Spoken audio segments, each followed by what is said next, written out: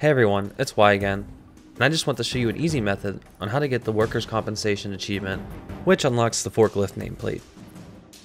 Now, the method I like to use is to go into Halo Reach's campaign, select the mission Nightfall, choose the Bravo rally point, go ahead and set it to easy difficulty, and you don't need any skulls for this.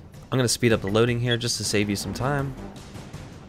And once the mission loads up, you want to turn around and head this way until you come across this forklift.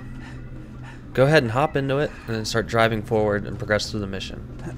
It's not too far of a drive, but I'll speed this part up anyway. You'll eventually come across the part where there's two Goudas and a bunch of grunts running around. Try to position yourself between one of the Goudas and a grunt.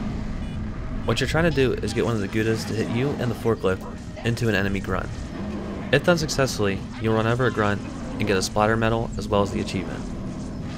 You'll see I get pretty close in this attempt, but I didn't quite splatter the grunt. After only a few attempts, I was finally able to successfully get a splatter.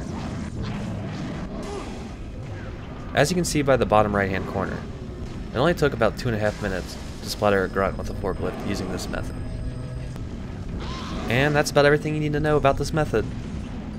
If you like this video, consider hitting that like button and subscribe to my channel for more content. Thanks for watching, and have a good one.